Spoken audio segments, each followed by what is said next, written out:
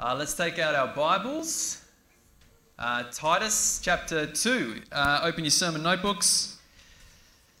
If you need a sermon notebook or a Bible, there are some available for $10 just as you leave. If you're a visitor among us, feel free to take one for free. We would love that to be our gift to you today. Let me pray. Gracious God and Heavenly Father, I pray now that you would grant to me, your servant, to continue to speak your word with all boldness, while you stretch out your hand to heal, and signs and wonders are performed through the name of your holy servant Jesus. Amen. Well, here's where we're going this morning. Thinking through Titus chapter 2. Titus chapter 1 obviously was last week. Feel free to go back and watch it. It's up on the website and on our YouTube page. You can catch up on what we did last week. Let me give you a quick recap. The book of Titus is written and addressed to Titus, and yet it is written to the whole church on this island called Crete. Paul instructed Titus before he left Crete in what Titus should do, but then he writes him a letter to be read to the whole church so that the whole church knows what Titus is meant to do. And what Titus is meant to do is two things. He is to appoint elders amongst all the churches. So these men who will lead and guide the churches. And he is to teach and live rightly. Appoint elders, teach the truth, and live rightly. Paul starts chapter 2, verse 1, but as for you, teach what accords with sound doctrine. The you there is singular, right? Particular word to Titus. Titus, you are to teach what accords with sound doctrine.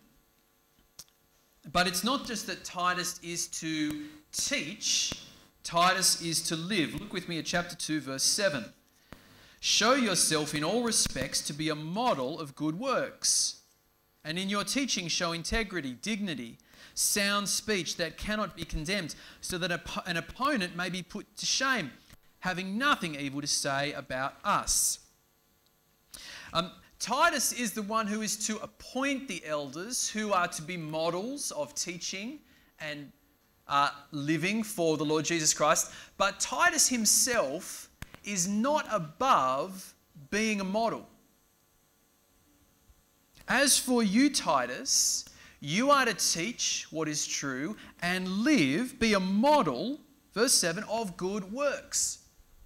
And this is really the flavour of chapter 2 of Titus. Nobody in the body of Christ is above being a model. Nobody is above being a model. Okay? Titus must be a model. He must be a model in what he teaches, the healthy teaching, the sound doctrine, those things that Paul has taught him. And he must be a model of godly living. And at the end of chapter 1, Paul talks about these false teachers that will arise, and one of the things that they will have about them is verse 16, they will deny God by their works. Right? So this living is crucial. Healthy teaching, a model of good works. This is what Titus is to be to the whole church. And nobody in the church is above this. Which is what Paul goes on to say in verses 2 onwards. Everyone in some way is to be a model of what it is to follow Jesus, to live this life of good works. No one is exempt. No position in the church, be you an elder, be you a Titus, be you an apostle. No position is exempt. No gender is exempt. Men, women. No age group is exempt. Old, young. No social position in the community is exempt. Slaves, obey your masters. Every person is to be a model to somebody else. And Paul starts in verse 2, older men, to be sober-minded, dignified, self-controlled, sound in faith, in love, in steadfastness. I was reading a commentary this week and they said, this is spoken to the greybeards amongst us. Well, there's not many beards in the room. Roger Clifford and I. Anybody else? Dita's got one. Ian's got one. Yeah. This is not just to the bearded men, can I say. All those who are older. Now, the funny thing is that we're all older than someone, aren't we? We're all older than someone. I'm just trying to patch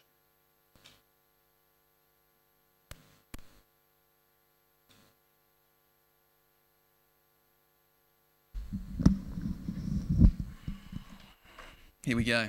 We're all older than someone, aren't we? And particularly, Paul is saying, teach the older men not to be flaky. Teach them not to be flaky. Teach them to be sound in faith, in love, in steadfastness. The older men are to be taught to be like the great trees. Stand tall, stand strong, not blown around. They're to be the models of soundness, of stability, the models of dignity and self-control, of sober-mindedness.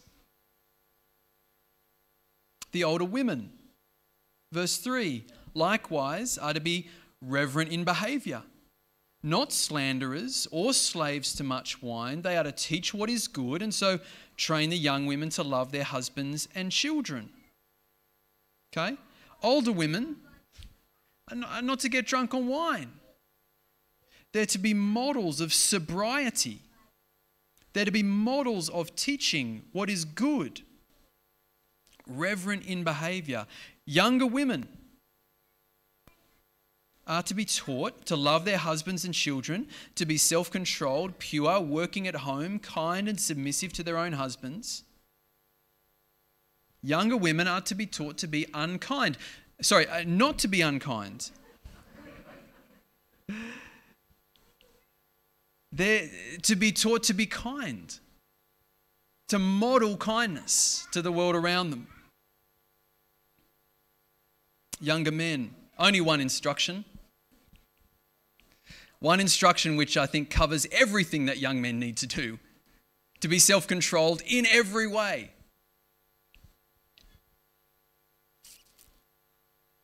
Every person is to be a model. Older men to younger men. Younger men to the even younger men. Older women to the younger women. Younger women to the younger women. Everyone models to somebody. And again, like I said last week with the word to the elders, I don't want us to get bogged down in kind of thinking about what does each one of these mean particularly, but to just understand that Paul is giving us a shape of a person.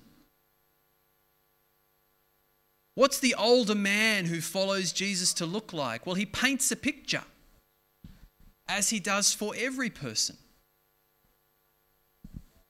And he includes slaves. Verse 9, bondservants are to be submissive to their own masters in everything. They are to be well-pleasing, not argumentative, not pilfering, but showing all good faith. Slaves, don't steal.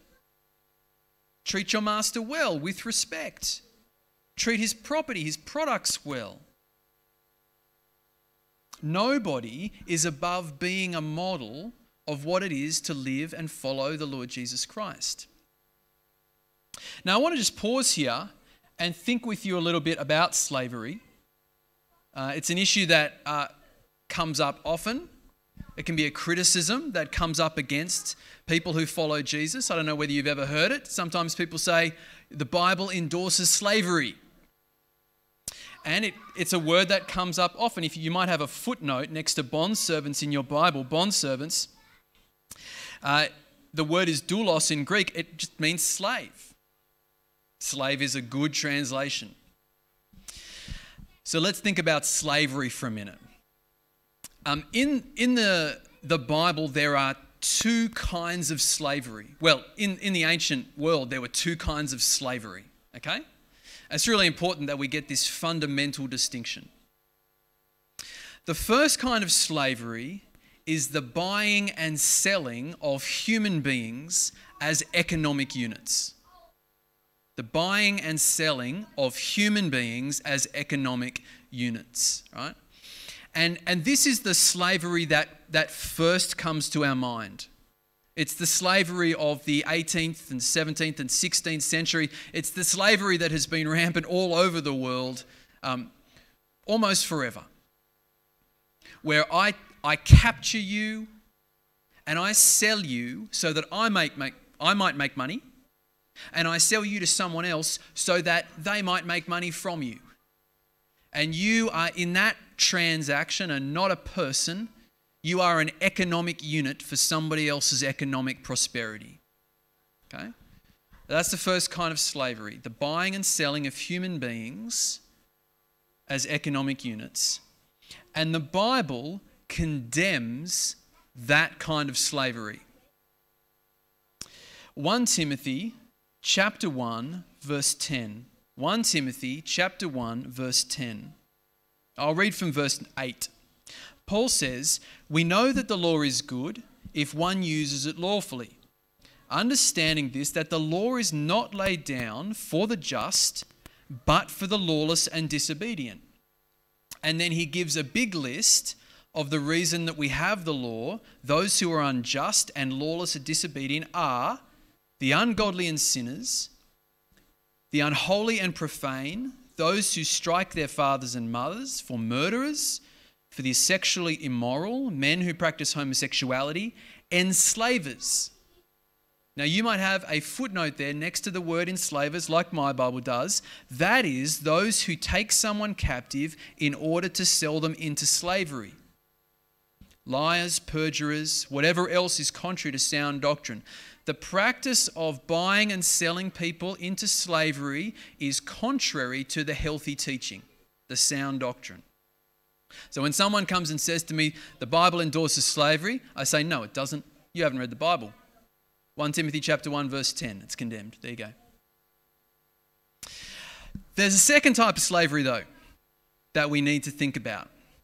And this second type of slavery is an economic structure. Okay? An economic structure that existed for thousands of years. And it's an economic structure that existed to deal with poverty. To deal with poverty. Imagine that you're a farmer and your crops fail one year. Now, how are you going to deal with that scenario? You have no crops, you have no income, so you have no money, and so you can't feed your family. What do? There is no safety net to catch you. There is no social welfare system. No one is going to come and give you a credit card, which some would argue is just modern slavery. There's no government who are going to come and give you JobKeeper or JobSeeker. What do? Well, you might have a rich family member, you might beg, or you might sell yourself into slavery, which was an economic transaction. You might find a rich person and say to them, I will come and sell myself to you for a period of time, and maybe my whole family with you, and in exchange for our labour, we will work for you, and you will feed us and take care of us so that we won't die. Now, some people were born into that economic situation. Some people sold themselves into that economic situation. But it was an economic structure that existed to deal with the situation of poverty. And one of the things that the Old Testament commands is that every 7 years, every slave be released. It's like the clocks are reset. The idea of being a slave for life is just is something that the Old Testament works against. So there's this second type of slavery, which is an economic structure which exists to address poverty. Now, it's not a perfect structure. It's not a perfect system, but no system is. And any evils of the structure actually don't come from the structure, but come from the human heart. I mean, that's the problem with all systems, isn't it? The system on paper sounds great and works when you map it out on paper. The moment you put people into it, well, you get evil slave masters, wicked slave masters who mistreat their servants. You get slaves who steal, who don't do their jobs, who misappropriate funds. The problem is not the structure, the problem is the human heart. And so when the gospel of the Lord Jesus Christ comes into the world, what does it do? It doesn't try to overturn the structure, this economic structure of dealing with poverty. The gospel of the Lord Jesus Christ transforms the heart. That's what it does. That's how it transforms the world. So people say, well, God could have busted into the world and overturned all the slavery. Well, he could have.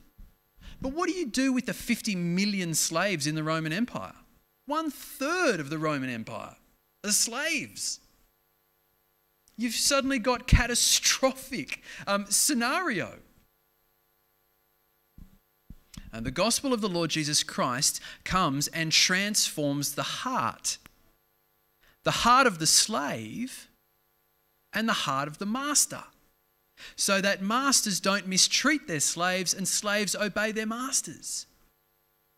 The gospel gives a new equality into the world, where we are all children of God with one Father and one Lord. And our hearts are transformed. And it transforms the hearts of the whole church, so that over the centuries, slowly, we do seek to transform the culture. We look at this economic structure and think, it's not a great structure, is it? People having to sell themselves into slavery. And we actually start slowly to transform the world, which is what we did. It was the Christians who transformed the world. You think about all the countries in the world right now, today, who are most against slavery and who have the fewest number of those in economic or in kind of evil slavery. Which are the countries? They're the countries with Christian heritage. Because that is what we've done. We have worked to transform the world by the gospel of Jesus Christ. And so when Paul speaks to slaves, he's not condoning this kind of evil type of slavery. He's already condemned that in 1 Timothy. But he is speaking to the people in this economic structure, and he is speaking to transform their hearts. And so we have this question that arises from Titus 2. Are we good models for the gospel? You and I, are we good models for the gospel? Because nobody is exempt from being a model. And our modeling is important. Look at verse 5. Speaking to the young women, Paul says halfway through, that the word of God might not be reviled. He does it again. In verse 10, speaking to slaves, showing all good faith so that in everything they may adorn the doctrine of God our Saviour. Our lives as Christians adorn the gospel of God our Saviour. They give a beauty to it. They testify to its transforming power. But equally, they can mean our lives that the word of God can be reviled. If we claim to follow Jesus and yet do not show it in our works, in our lives, in our transformed character, the word of God is reviled. That's what Paul is saying. And we all know someone like that. We all know someone who calls themselves a Christian, and yet we go, oh man, if that's what a Christian is, I'm not sure I want to be one. If that's what Jesus does to someone, I don't think he's worth following. And Paul is saying that is just not on. I came across this little quote from Spurgeon this week. He says, "I would not give much for your religion unless it can be seen. Lamps do not talk, but they do shine. A lighthouse sounds no drum. It beats no gong. And yet far over the waters its friendly spark is visible to the mariner. So let your actions shine out your religion. Let the main sermon of your life be illustrated by all your good conduct, and it shall not fail to be illustrious." My brothers and sisters, this week, let the sermon of your life be good conduct, zealous for good works. However old you are, whatever gender you are, let your light shine. And if you turn over, verse 11, Paul gives us the reason. For the grace of God has appeared. Now, the word "for" there, whenever you see it in your Bible, really important word, take note, it's the word "because." You're being given the reason. Why is this so important? Why must we live this way of life? Well, because the grace of God has appeared, bringing salvation for all people, training us to renounce ungodliness and worldly passions and to live self-controlled, upright and godly lives in the present age. One of the things that we as the church have got really clear in our heads is that the death and resurrection of the Lord Jesus Christ has done something for us in a kind of cleansing way. It has forgiven us. And that is true. It looks back. It kind of undoes, in a sense, things that we have done. It's a gospel of forgiveness, of setting free. That is true. But did you notice what Paul says? That the grace of God has appeared, by which he means Jesus came. He brought salvation. Verse 12, training us to renounce ungodliness and worldly passions. The death and resurrection of Jesus and his life doesn't simply forgive, but it sets in motion a transforming power. It trains us. It does something in us that is forward-looking. It does something in every follower of Jesus. It unleashes a power in us, the power of his Spirit. It helps us to live self-controlled, upright and godly lives in the present age. Again, verse 14, it speaks about our Saviour Jesus Christ, who gave himself for us to redeem us. There is the purchasing back language, the forgiveness language, the buying out of debt. But also to purify for himself a people for his own possession who are zealous for good works. We are not just redeemed and set free, we are purified, and part of that purifying work is that we become zealous for good works today, tomorrow, all of the tomorrows. Christians are a forgiven people, but we're not just a forgiven people. The gospel of Jesus Christ is more than "you're bad, Jesus is awesome, but trust him and you'll go to heaven."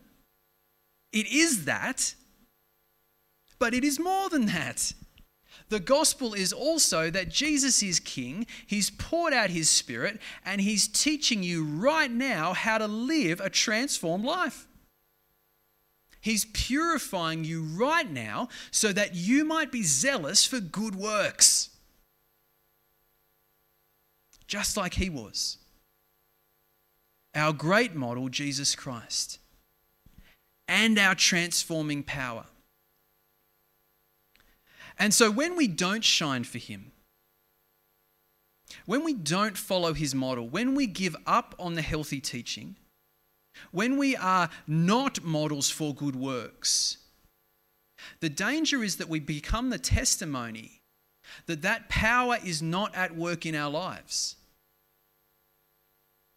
We start to become like those in chapter 1 who deny God by their works. If people look at us as followers of Jesus and see no zeal for good works, no transforming power, they are right to say, well, are you a follower of Jesus? Because what Jesus does in a person is transform them. Now, yes, it takes time. And yes, none of us are perfect.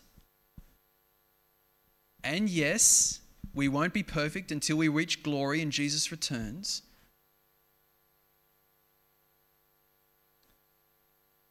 But the gospel does transform from day to day. It does transform from day to day.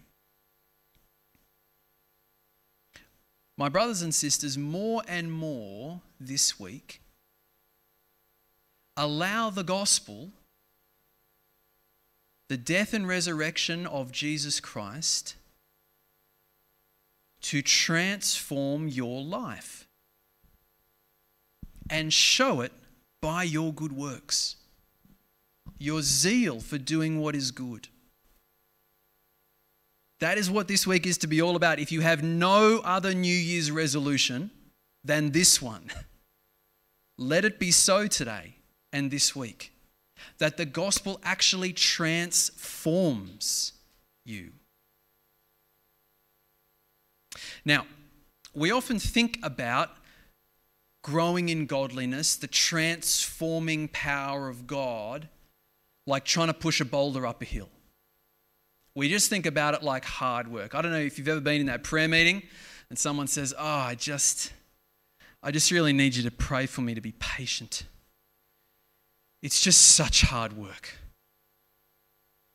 And I've been in those prayer meetings. I've said those prayer points where we make holiness and growth in godliness hard work. But I want to say, growing in holiness, growing in godliness is not trying to push a boulder up a hill. That work of, I'm just trying to be patient. I'm just trying to be faithful and kind. But I might just give up and let the boulder roll me down. It's not like that. Because this is a work that God wants to do in your life.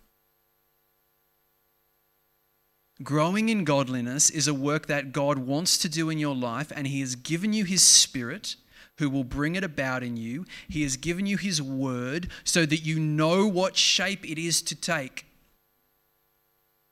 Living a life zealous for good works is not trying to push a boulder up a hill. It is like being on a water slide. Hands up if you've ever been on a water slide. If you haven't been on a water slide, you should have a turn. They're pretty fun. But you know that feeling, don't you, when you get the mat and you sit at the top and all the water's rushing underneath you and you've got to wiggle yourself to get going, and it takes a little minute, doesn't it?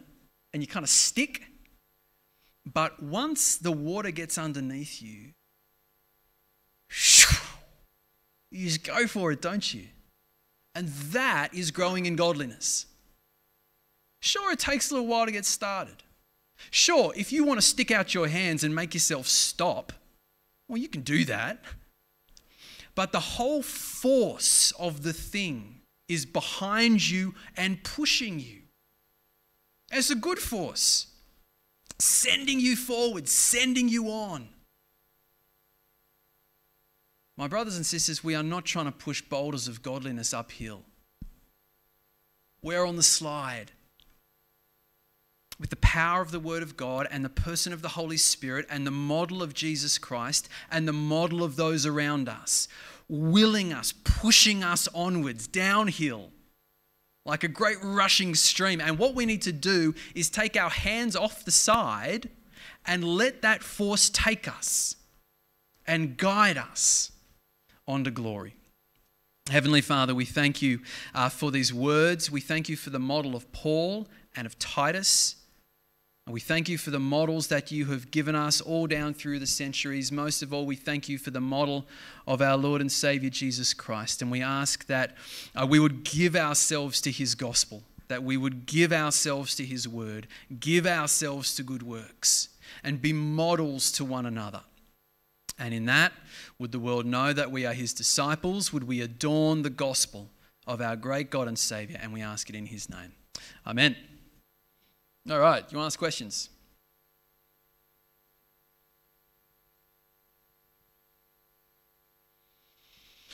Is that a text question?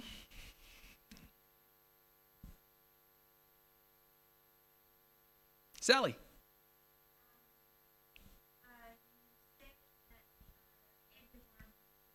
Mm.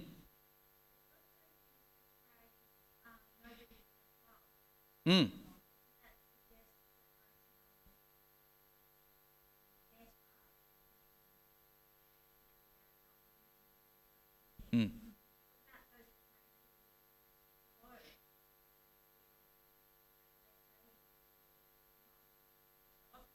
Mm. Yep. Thank you. Sally's question is, I use the terms about no one is above being a model, which kind of brings a sense of higher than others. What if it's the opposite, where a person feels so below others that they don't feel like they can be a model? Is that right? Yeah. Well, I think I would encourage them that no one is exempt. And that we all have things to model. So it's important that we don't confuse modeling with gifts or modeling with function within a group. So just because someone might be further up in a position or in a more upfront role within the body doesn't make them any more or less of a model. I think we're all called to be models. And we each model different things. And so for the person who feels like they can't be a model, I think I would say to them, actually, you can be and you should be, but you might be a model of just kind of like quiet, gentle servant-heartedness, and that in itself is a model. Someone might feel that they have done wrong in their lives, and because of the wrong that they've done, they can't be a model. Maybe there's a sense of guilt for a person who thinks, I could never be worthy to be a model. And I would encourage that person, if that were the case, to understand that and I preached on this 2 weeks ago. If you listen to my sermon from the 20th on John 21, we talked about the only people who can properly testify to the gospel of Christ is the person who is forgiven, which is why Jesus forgives Peter and then commissions him. Okay? You can't be a good evangelist, you can't be a good disciple of Jesus if everybody thinks you're perfect. And so actually it's our imperfections which make us worthy vessels of grace, worthy testimonies of God's glory. And so that person might not want to suddenly come out and declare everything they've done. They might not suddenly want to jump into the spotlight, but I think I would want to encourage them, hey, there really is a place for you as a model of the gospel of grace. And you have gifts, and as the Holy Spirit works in you, allow people to see what he is doing so that they might be encouraged. Does that answer your question? Thanks. Good. Ian.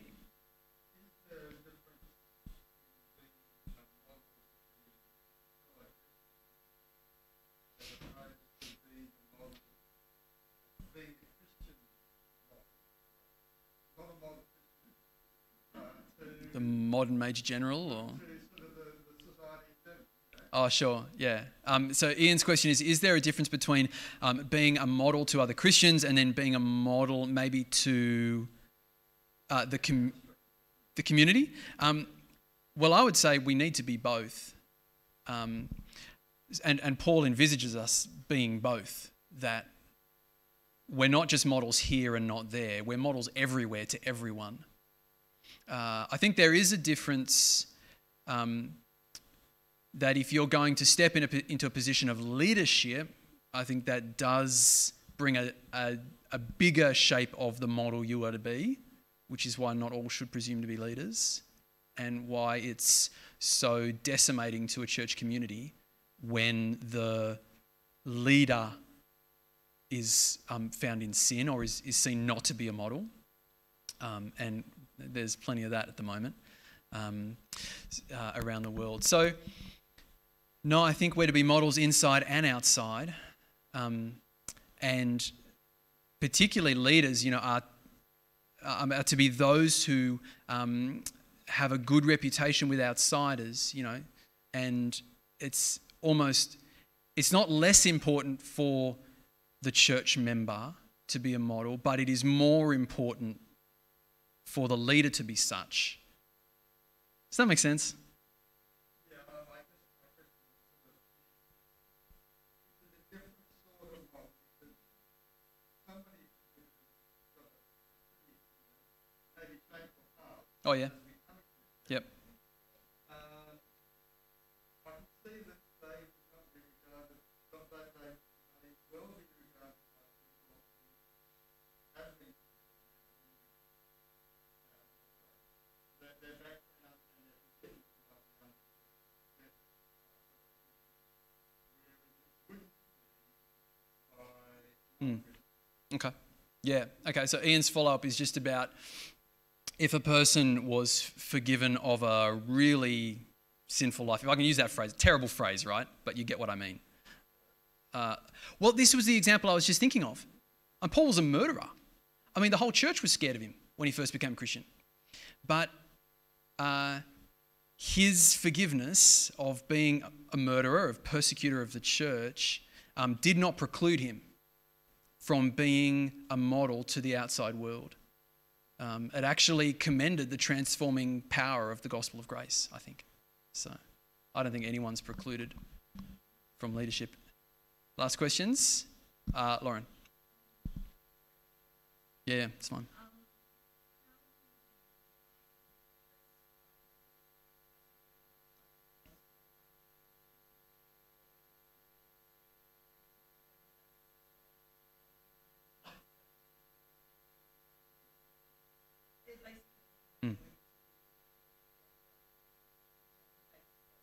Yep.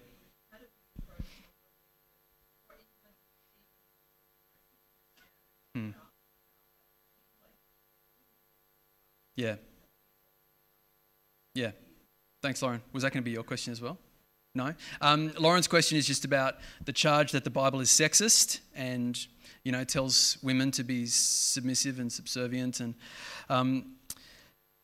look,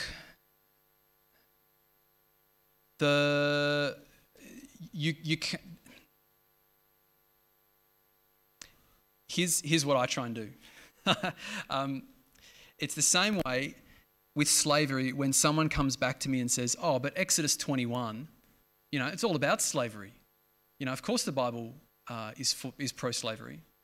My answer to them is, you won't understand Exodus 21 until you understand Jesus.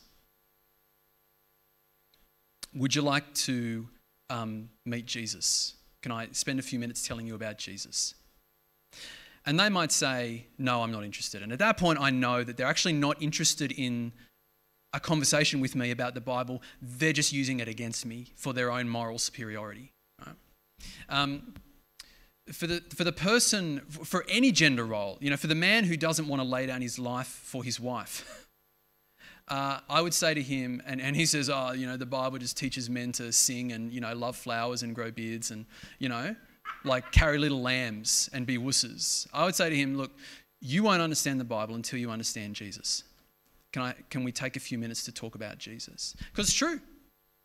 in the end, you actually can't understand the life that the Bible calls us to until you yourself have seen the life of Christ and seen it as good news for your life and be transformed by it and given yourself to Him.